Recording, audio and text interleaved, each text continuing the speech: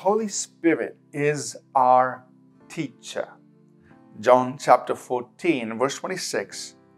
But the Helper, the Holy Spirit, whom the Father will send in my name, he will teach you all things and bring to your remembrance all things that I said to you. John 16 and verse 13.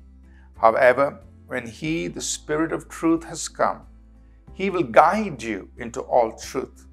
For he will not speak on his own authority, but whatever he hears, he will speak, and he will tell you things to come. The Lord Jesus, revealing to us another facet of the ministry of the Holy Spirit, he said this, that the Spirit, when he comes, he will teach us all things. So the Holy Spirit is our teacher. He's the one who's come to instruct us.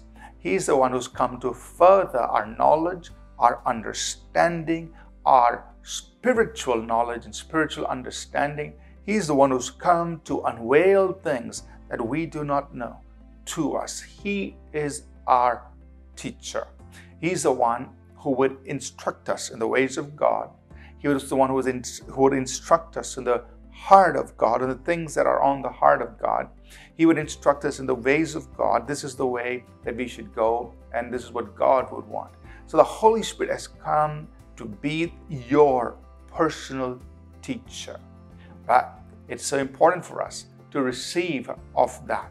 Meaning, if there is somebody who's come to instruct you, who's come to teach you, who's come to share information, share knowledge, but if you don't pay attention, then their presence there is really of no value.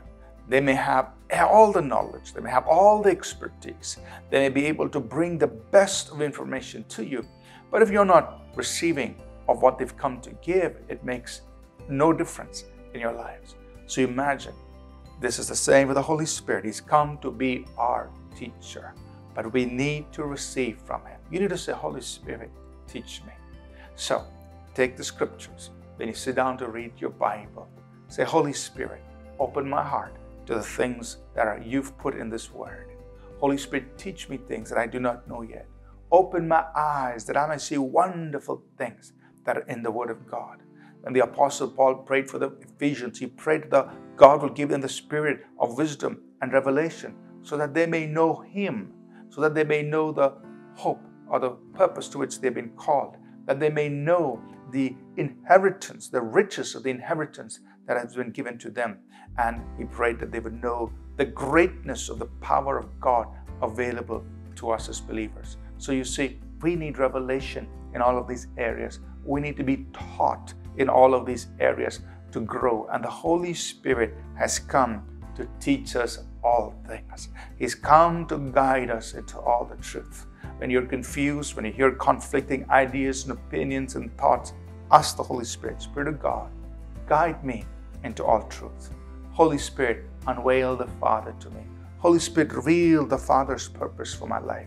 Holy Spirit, show me what is the inheritance that God has for me in Christ. Holy Spirit, help me to understand the greatness of the power of God available to me.